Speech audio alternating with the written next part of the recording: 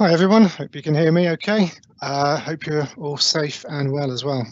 Thank you for joining us today for the ucisa Enterprise Architecture Community of Practice webinar. I'm Lex Wilkinson, Chair of the EA Group, and I'm shortly going to be handing over to Paul Perry, who's presenting today's webinar.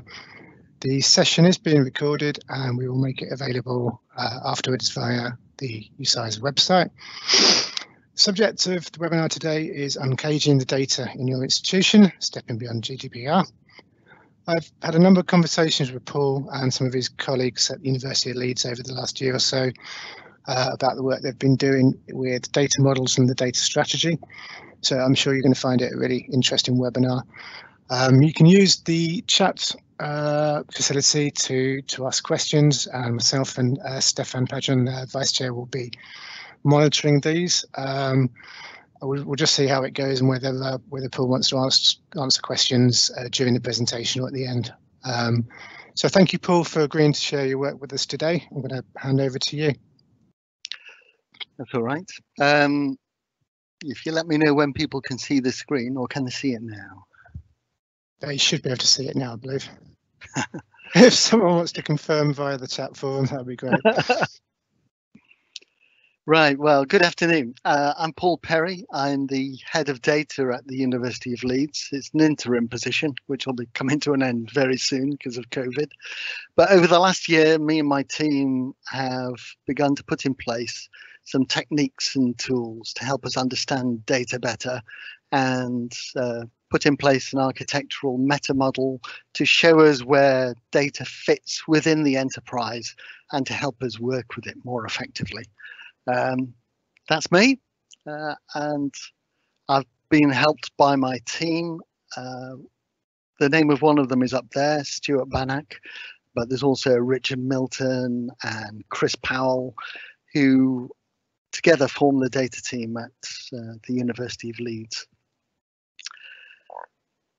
Now, I've entitled this Uncaging the Data because I think that in most of our institutions, the data is caged within our processes and unable to be used effectively. You may be further down the line than we are, but certainly in our organization, we find that we struggle to share data across the organization. And I think it's partly because of the way we look at it and the way we structure our architecture. So I'm going to have a look at why the organization is, well, regards data as dangerous. Have a look at the data is new, is the new oil, the new gold, all those attention grabbing headlines that tell us how wonderful data is if we can only release it. And I'll have a look at how we represent it in architecture and how we structure it. We'll have a brief look at why we feel that it's almost intrinsically entangled with the processes and difficult to extract. And then we'll look at what the real life of data is through our organizations and how, sadly, it's recreated rather than reused.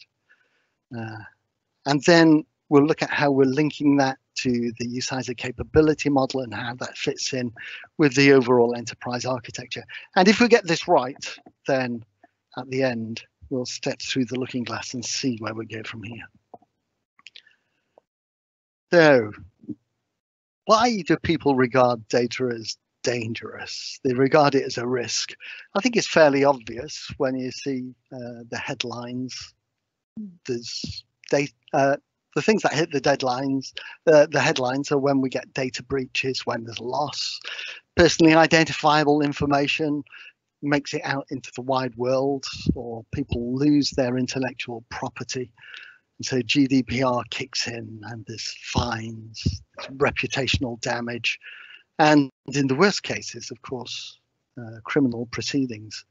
And it's not insubstantial fines. If we look at some of the things that have happened over the last few years, 400,000 for TalkTalk. In 2018, there were a series of fines.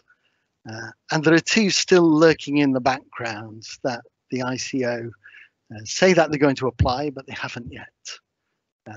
they hit the headlines because the figures were so big. Because under GDPR, of course, you can fine an organization up to 4% of the global turnover. So it's understandable why data is seen as a risk for most organizations, because they look at it in financial terms very often. But there is another risk around the quality and the understanding and the standards that surround data. Now, again, I'm afraid here, the examples I've got are quite financially based, but it does serve to show the risks that surround it when we haven't got the correct quality or understanding or standards to support our data. So let's look at the first one. Mariner 1 Venus probe back in 1962. This is about the only picture we've got of the Mariner 1 because it didn't get much further than this. When they were transcribing a formula into the software, then they transcribed it incorrectly and it was blown up shortly after takeoff. The rockets and the probe cost $20 million. Texaco oil rig in, I'm not sure how you pronounce this actually, Lake Pena, I think it is, but it's out in Louisiana. It was a 150-foot high oil rig in a freshwater lake. Again, actually, this isn't the picture of the oil rig because there was a slight problem when they were drilling into this lake. Underneath it was a salt mine. They'd done all the calculations quite well. Unfortunately, they'd not accounted for the fact that they didn't understand the map properly. They were using the wrong map projection, and so they drilled into the salt mine.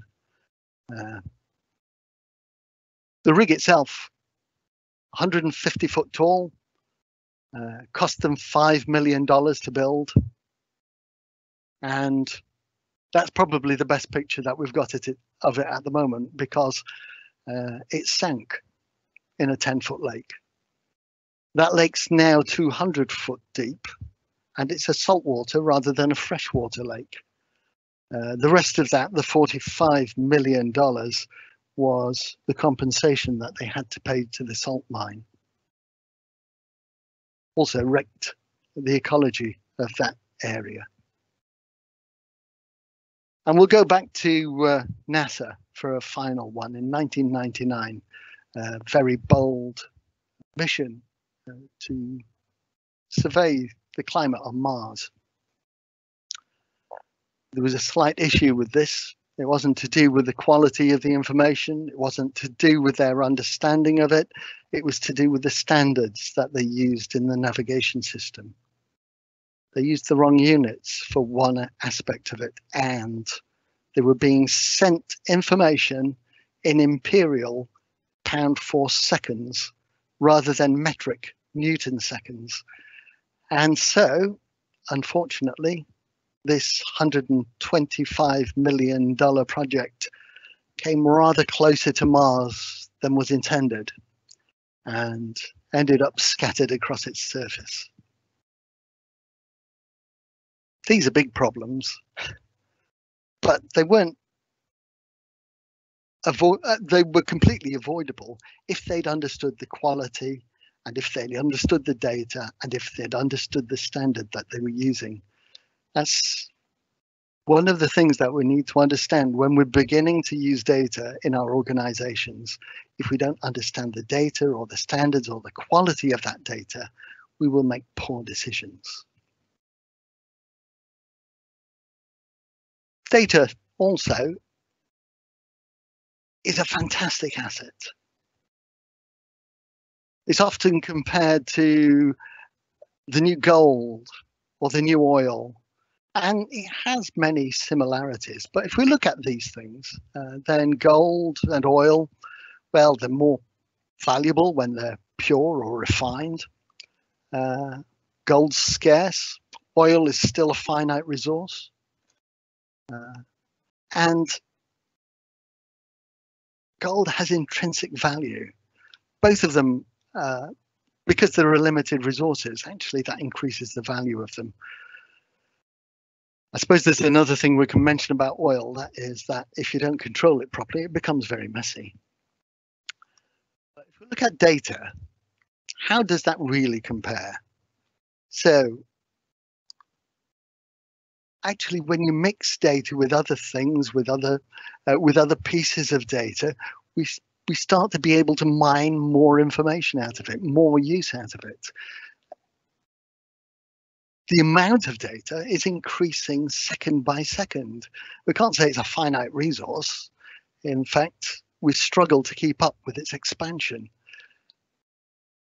Unlike gold, that doesn't deteriorate. Actually, data does. We need to curate it carefully. We need to understand its context and its purpose and what it's trying to represent. Otherwise, it's of no use to us whatsoever. And data itself, I know lots of people might argue with this, but data itself has no intrinsic value. It's just numbers and figures and artifacts. The value comes in what we do with it. And it doesn't matter how often we use it, it's not going to run out. I think the place where it's probably most like gold or oil is in one of its final aspects. If we don't control it properly, it is very, very messy and very expensive, as we can see from the examples that we saw earlier and hundreds of smaller examples that we find in our organizations.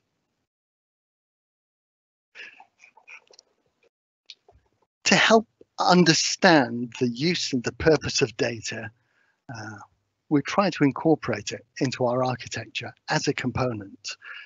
Now, what we're doing in Leeds to represent data, we're representing it on various levels. So we have information domains, and throughout most of this presentation, I'll be using Archimate notation to represent things. That's simply because it's a useful standard that we're trying to use across many sectors.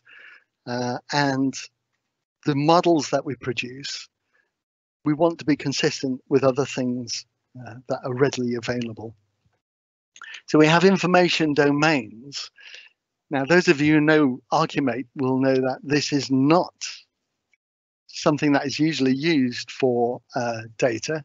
Normally, we start with business objects, but here we're starting with a domain, which is a container for pieces of data about a particular subject or representing a particular type of data. So in this case, it's a domain representing data about individuals. We talk about information concepts and elements. This is where we use what Archimate calls a business object. Though that again is one of those things where, as an architecture community, it's almost as if we're trying to step away from the community we're trying to serve. So rather than use a word that they may readily understand, we've called it a business object, which is a bit nebulous. It's a bit mysterious. I've found talking to people on the ground, if you talk to them about information elements or concepts, then they immediately get that this is data that is about something. An element is part of the data. A concept is the entirety of the data or some data object that they're using. When we start to get a little more technical, then we get down to our logical data, where we've used a data object, or in parts of our organization, we use ERDs, so entity relationship diagrams.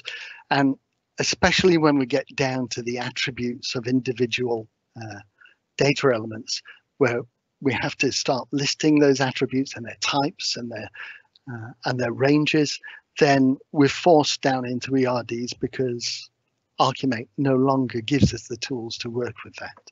So the examples that we've got here, we've got a simple entity from an entity relationship diagram and an entity with an attribute, and obviously there'll be a list of those.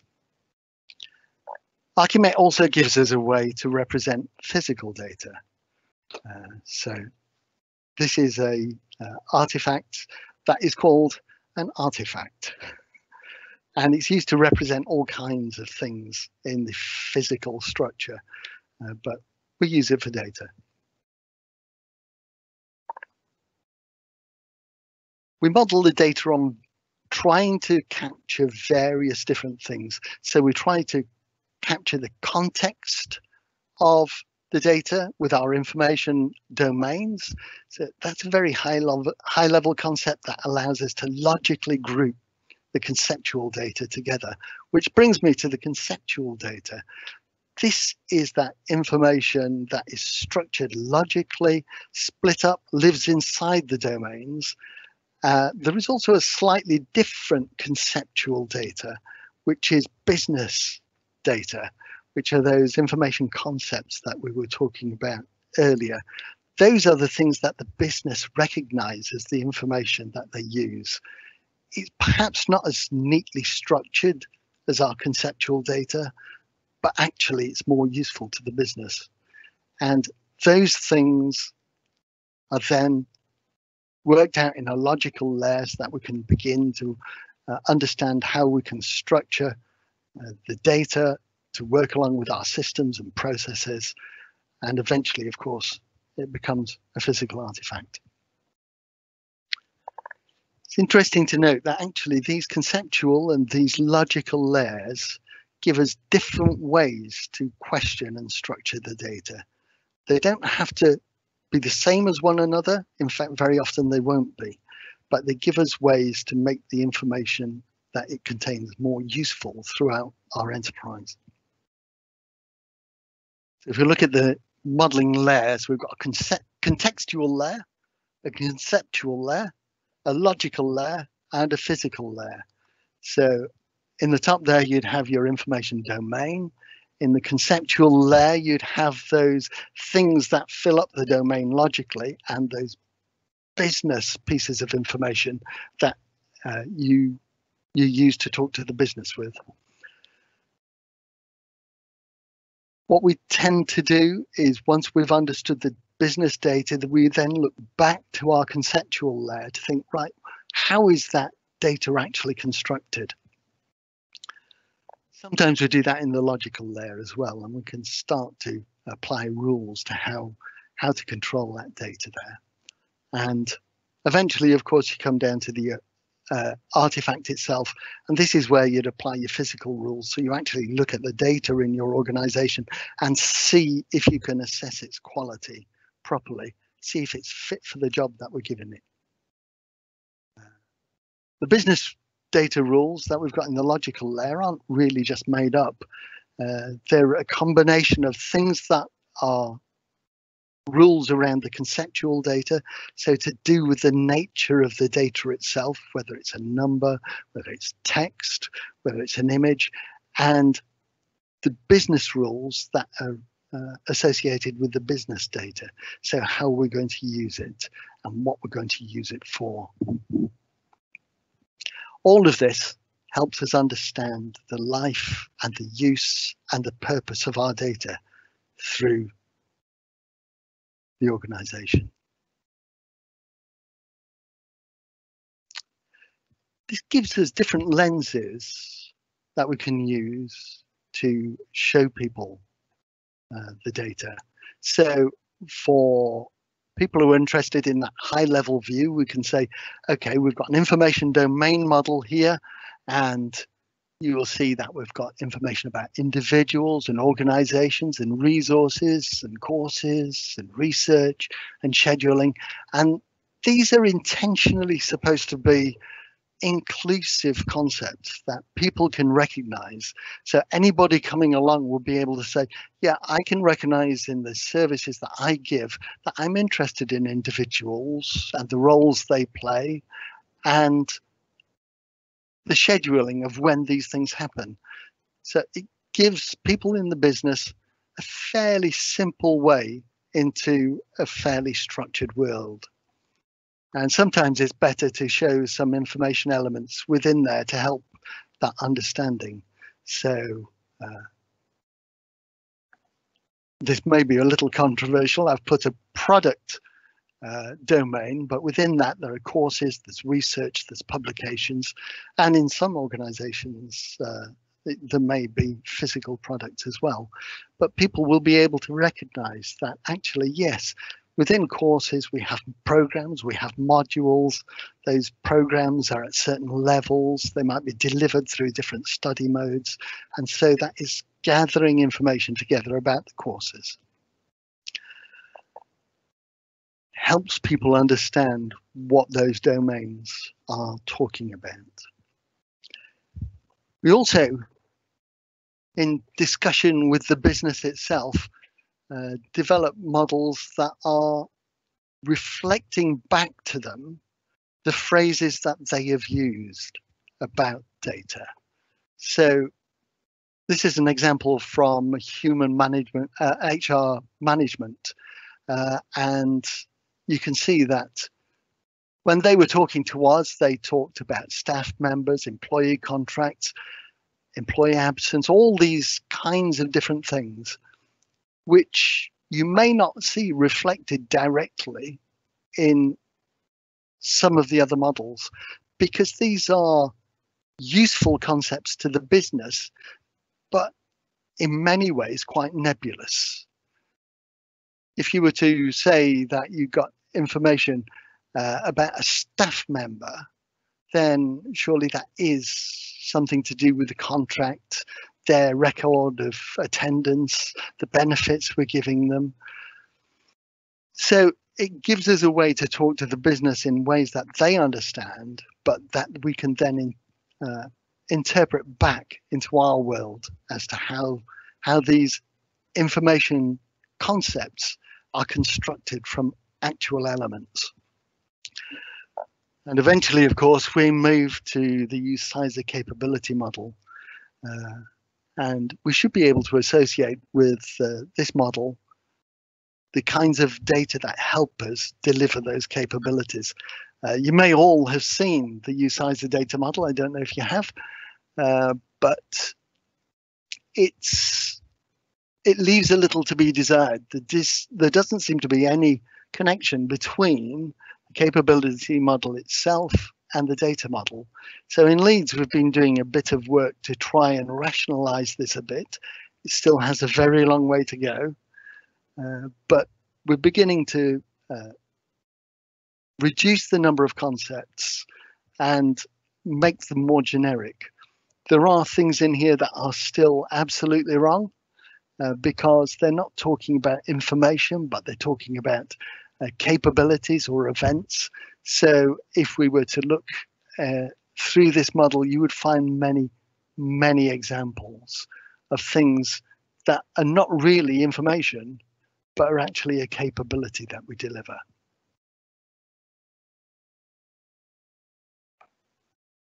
But this is beginning to talk more in the language of the business. Now, this brings me to the way that we discover our data and the way that it's held in our organizations, because data is often difficult to extract from the situation it was created in. And so if we look at why that is, it's because across our organizations, we've got lots of silos, lots of different departments, all with different priorities, all that work in a different way, and all of them have different processes embedded in them, and they offer different services. So to satisfy that, to help them deliver those services effectively, then we've created and delivered lots of different systems. Within those systems, we've incorporated lots of different processes, mainly incompatible with one another. Now, this is the environment this siloed, insular environment where we have got our data. This is where it lives. These are all moving to their own beat. They've all got different priorities. They all move at different rates. They all have different purposes. And so it's hardly a surprise that we find it difficult to share the data between them, because we're looking at the data as part of that process. If we were really to step back and look at data, how it lives across our organization, so step back from that technical view of this data is in that particular system to serve this particular process. What actually happens to our data? Well, if we were to look at the data lifecycle in any of our organizations, we'll find that we'll dump data into a system. It lives for a while in the university, and eventually, if we're applying proper measures and proper procedures, it gets deleted. While it's living with us, people come along, they want to use it, so they extract that data. And usually they have to do a bit of tidying up before they can use it, because it's not quite what they wanted. This is happening all up and down the life cycle. So all the way through the time that the data is in our systems, different people are using it for different purposes. And each of them having to tidy it up because, you know, it's not quite the way we expected it to be. In Leeds, we're trying to put in place data stewards and owners that will understand how this data lives through the organization. And so they will be able to clean it up and optimize it for use throughout the life cycle. And then these people up and down the life cycle can just use it. I know that makes it sound very simple. It's not quite as simple as that. To make data that reusable, we need to understand its nature. So what it represents and why it represents that. And one of the principles that I've found throughout years of working in architecture and systems is that actually life itself is quite flexible. And if we model our data around the reality of what we're trying to model, then it becomes intrinsically more flexible. So to illustrate that, if you think that we hold data about a person, we should make that data similar to the nature of a person. When you're a student, you are not an intrinsically different person to when you're a lecturer, or when you are a train driver, or when you're a husband, or when you're a wife. You are the same person. So we should ensure that we can use that information about the individual in all the places that that individual might occur. If we look at the data lifecycle in a slightly different way, then our data owners and stewards will create that, creating value for the university. So they've created some information about a person. One person wanting to use it actually might just want to understand their contact preferences so that they can get in touch with them. They need their name and their address and their nationality, but they can contact them and that contact will add value for the university. Somebody else, actually, for the task that they're trying to do, will want a lot more information because they need to dig into the background, they need to give them proper support. And all the way through the life cycle of this data, people will use different aspects of it for different purposes. But you see, what we're doing here is we're looking at how the data lives throughout our organization and how it adds value to each part of our organization so that we can structure it in a way that delivers the best value for the things that we're trying to achieve. So we've taken it out of the individual processes and started looking at why and how we use it. That's what we're trying to do in the university at the moment. As I say, we're very early in the journey, but we're doing that using various architectural techniques and most especially talking to the consumers, because they're the people who know the data, they're the people who understand it, they're the people who understand what they're trying to achieve. Let's step back to the architecture. So looking at capabilities and data as part of the infrastructure, let's just look at a very simple example where we've got some information domains of locations, individuals, courses, and we're going to look at information about a student. There's a tension here. As a technical community and architects, we want to keep this data pure so that we can reuse it everywhere. As a business community and as architects, we want to make it useful. These two things pull at one another, because to keep it pure, then we need to think about the structure of the data. We need to think about its qualities. We need to be precise and careful about how we use it.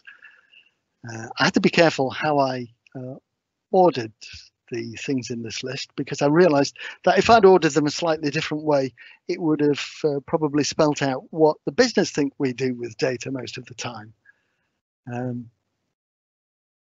What the business want from data is they want it to be simple. They want it to be understandable, and so they want us to use natural language rather than our technical terms. So if we were to walk through an example, actually in the business, in our business, people are interested that they're dealing with a student. They may be interested in the fact that that student is registered on a few different modules and that those modules form part of a program.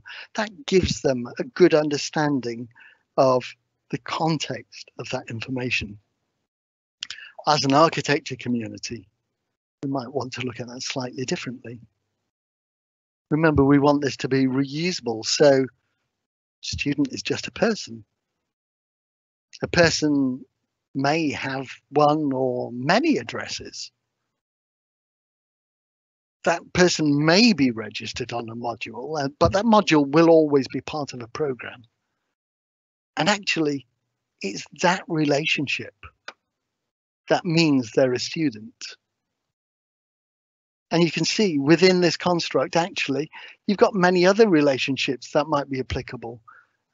If they're a tenant at an address, then they're a tenant. If they're teaching a module, then they're a lecturer. If they own the place where somebody lives, then they're an owner. But it's the same individual, the same concept. And so we've got something there that we can understand in more detail. So the student is a role that the person plays by virtue of the fact that they are on a module that is forming part of a program of education.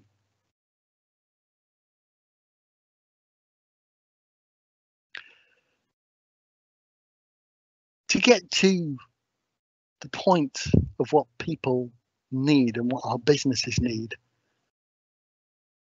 it's often easiest to go to the processes and what it is that we're trying to achieve. So we create things that we call customer journeys.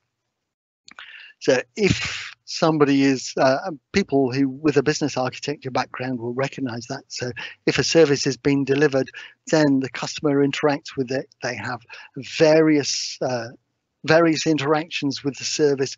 Each one of those interactions has a purpose, but each one of those interactions is dealing with some information that is either being passed into the system or taken out of the system so that we can achieve some purpose.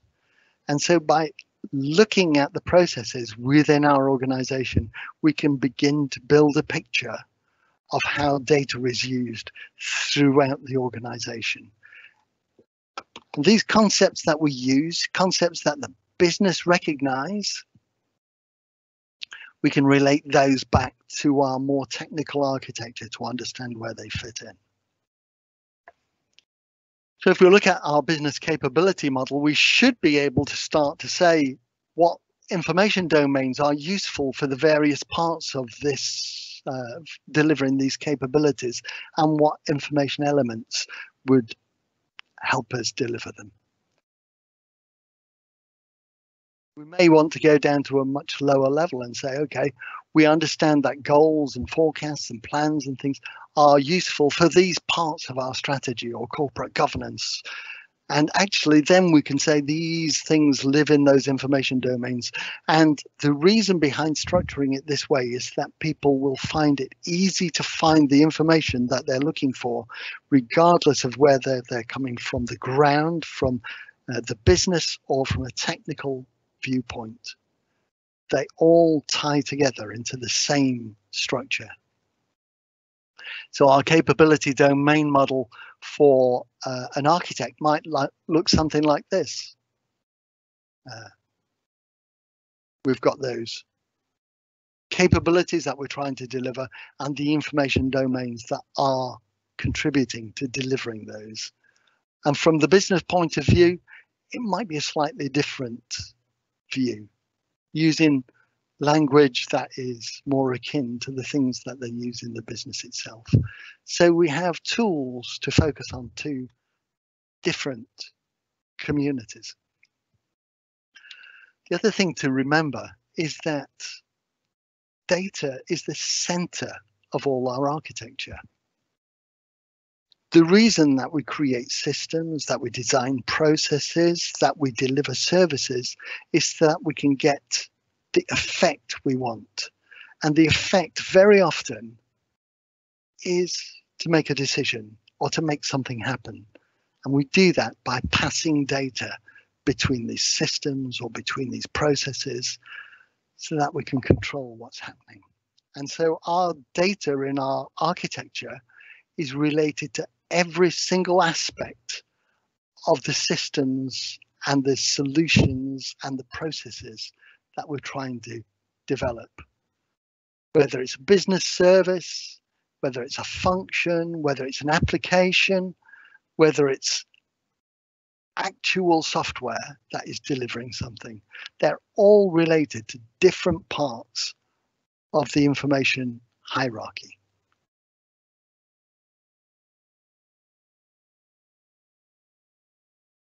Actually, we get really precious about this. Nobody cares whether we deliver an architecture. What they care about is whether we deliver a solution that helps them deliver the value that is important to them. By using data as a central theme that hangs these things together, then we can bring together the aspirations of our business and the aspirations of our technology and our architectures and our processes to help them work together to deliver value for the organization. When I talk about value in an HE environment, it's a bit different from the way that we consider value in many businesses, because it's not just about the money. It's about the outcomes that we're trying to deliver. And that's why it's really important that as we develop our architectural model and we relate our data to the systems and artifacts that we're creating to deliver that data, we connect that up to the business drivers and the understanding of what it is that we're trying to deliver as an organization, because we get too focused on making our beautiful architectures efficient and effective.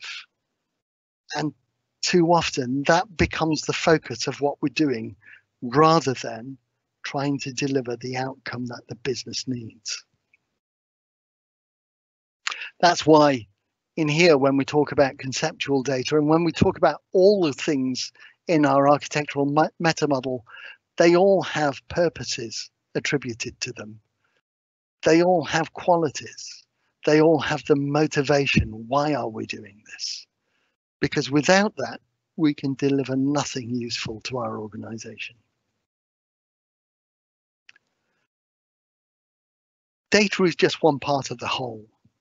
We've got to find ways to represent and to understand all the different aspects of our organization, from the stakeholders that we have, whether they are part of our university executive, whether the students, whether the cleaners, whether they are the community that surrounds the university. They all have needs that we can try to deliver.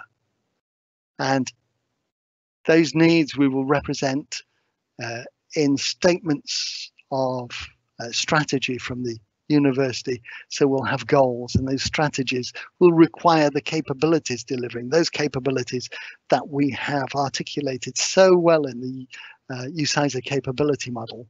And those capabilities will be delivered through customer-facing services. Each of those services will have a customer journey, and that customer journey will be supported by a service journey. So we understand how these services and how the applications work together to deliver the goals and the needs of our stakeholders.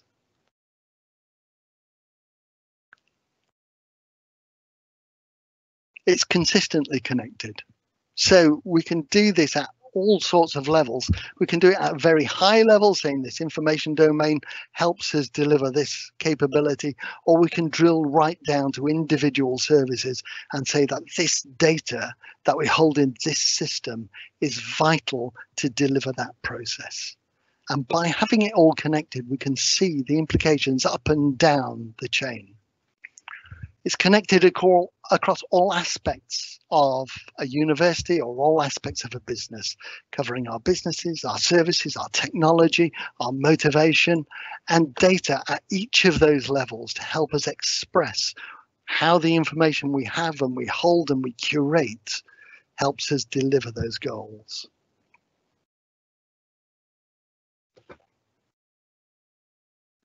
Mindful of the time, and I want to leave you some time after this, so I'm just going to step through the looking glass.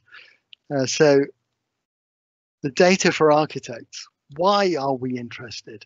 Because in our jobs we need to understand what our organizations are trying to deliver. Now, these 4 statements are taken out of the university's strategy document. We want to provide an outstanding education. We want to be seen as a fantastic place to do research, but we want to help the community in which we live as well, so that it's not just for the university, but it's for Leeds. And probably something that often gets forgotten. We want to ensure that our students are safe. Gets forgotten because it's a really difficult thing to do. So our architectural meta model, we can represent all these things. We can represent how we measure, how we're doing.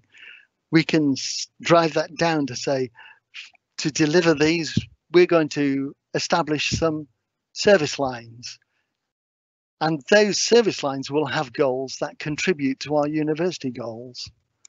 And if we were to look at a specific service, then, okay, we want to attract new students. And so we've got a recruit students service. In actual fact, we'll have a lot more services in there, because student services, they want to apply for courses. They want to check what options they've got. They want to be able to change. They want to be able to swap. They want to be able to see their timetable, all kinds of things that we could express as customer-facing services, all facing our students. Each of them with goals and measures that help us understand how well we're performing. We can look at those services in a different way. So as a student goes through their life with the university, how do they interact? What stages do they go through? What stages are these services appropriate? And eventually, when you drill down to it, how would we then design those services? What would be the ideal customer journey? If I want to apply for a course, I want to see the courses that are available to me. I want to shortlist ones that may be useful and that I think I'll be good at. I want to apply for them. And I want to be able to go back if there are more things that caught my interest. There's information that we need to work alongside that. So in our meta model, we've got customer journey that is helped by an information journey, where we place these things that are important to the individuals who are accessing our services. Then we need to understand our application processes, how we support delivering that information to that individuals that they can achieve their outcome.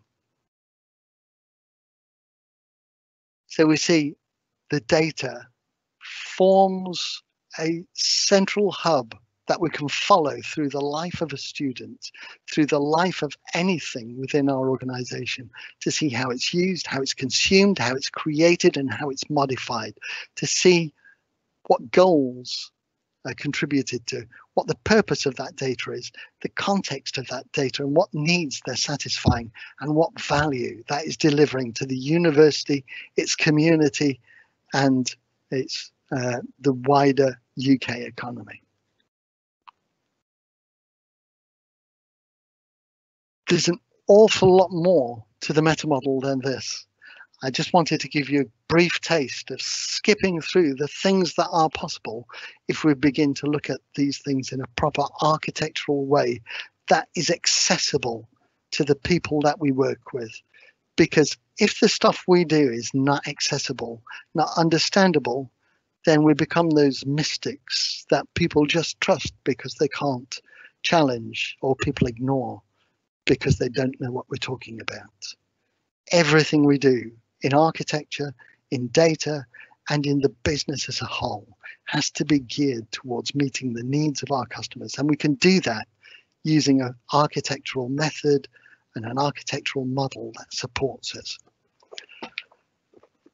There's lots more that underpins this, but thanks for listening. I haven't been able to see your faces, so I can't see how many of you have fallen asleep. And I can't hear any of you snoring, which probably just means that you're on mute. There's 81 attendees still attending, Paul. So, are they still conscious? Thank you very much for that. I think over to questions if people have any. You can submit them via the Q&A function.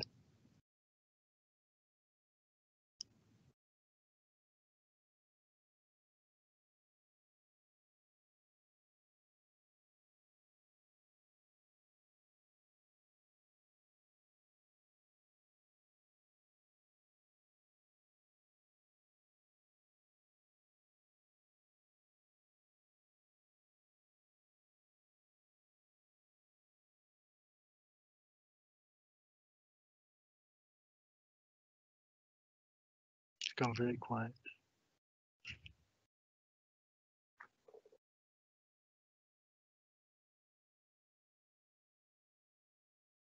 So I'm not seeing any come in. Either I've been extremely clear. Okay, so we've got a few comments just come in there. So good points made on this, and so much. Advice on where to start.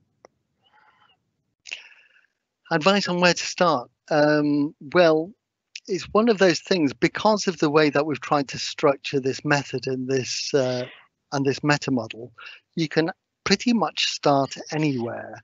But personally, I would recommend starting at the very top and understanding what the purpose of your organization is, what your organization thinks its purpose is, and then driving down from there how the services that you currently deliver are contributing to that value.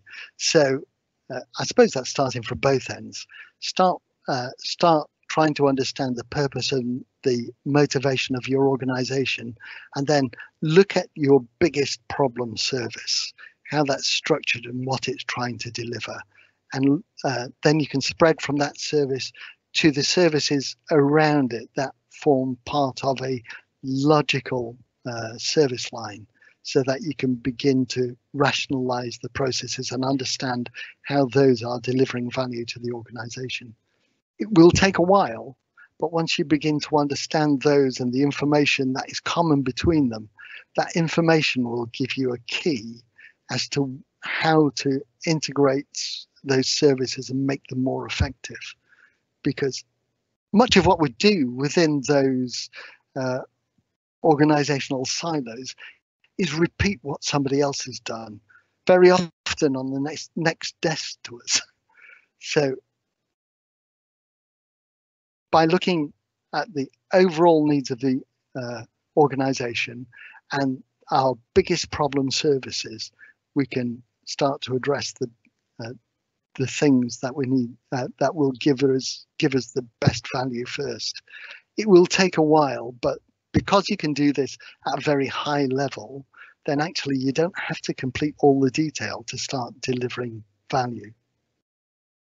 Does that help?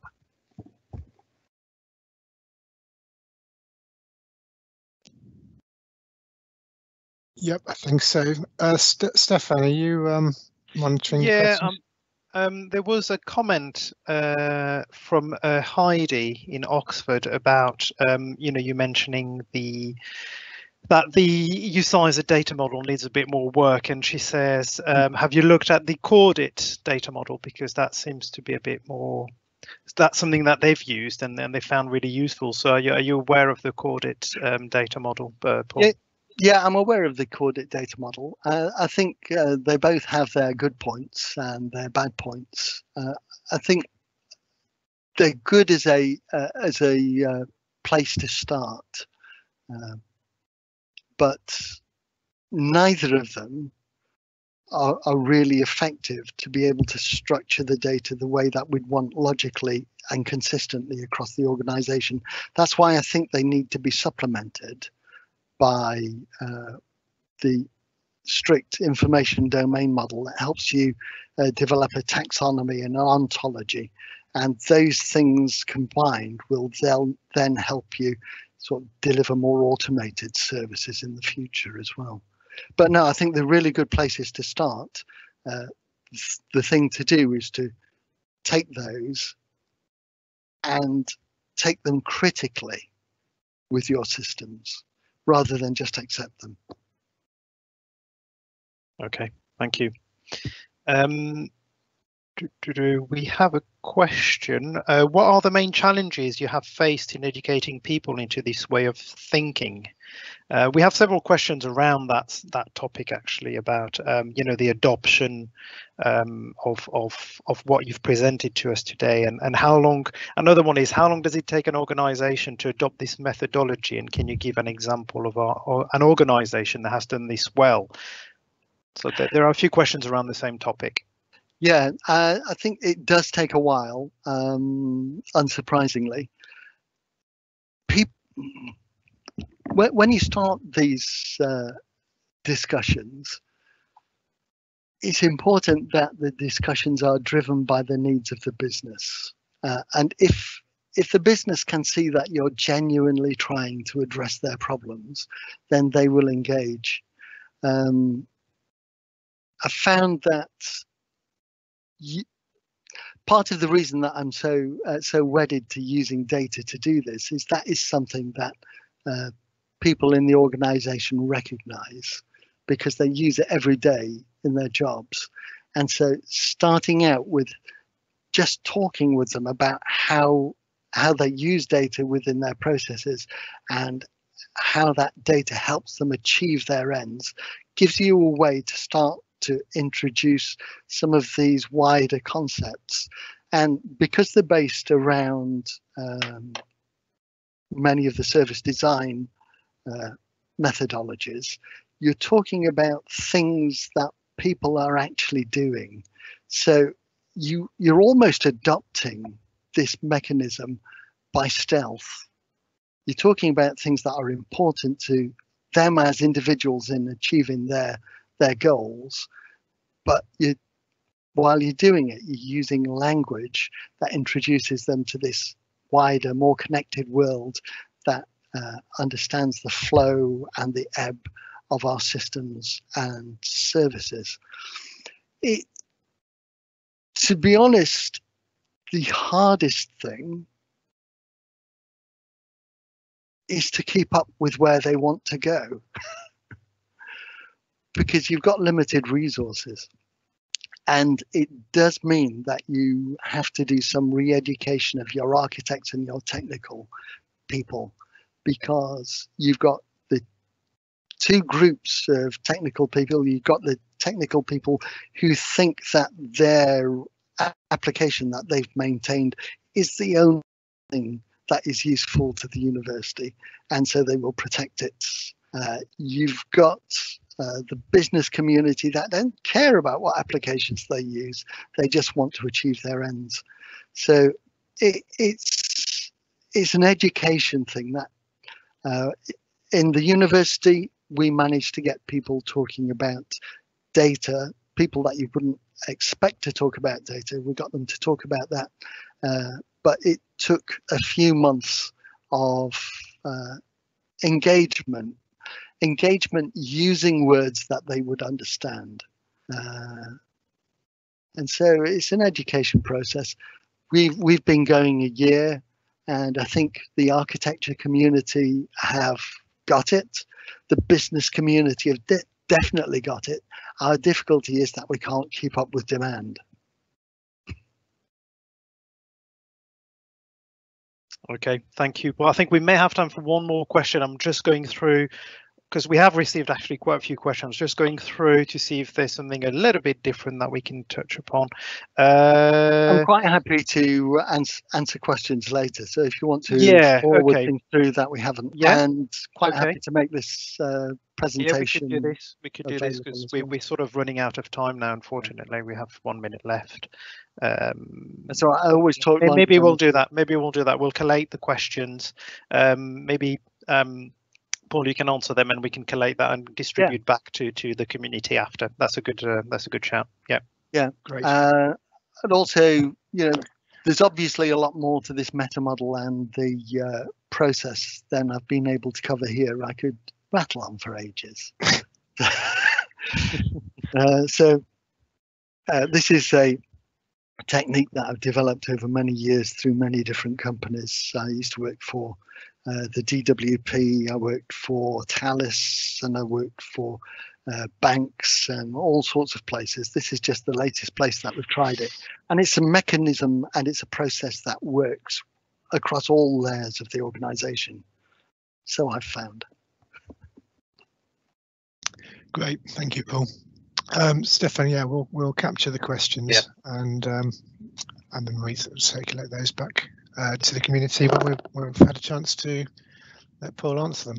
So thank you everyone for attending today. I hope you found that interesting. And Paul, thanks again for presenting with us today. That's okay. Thank you for having me.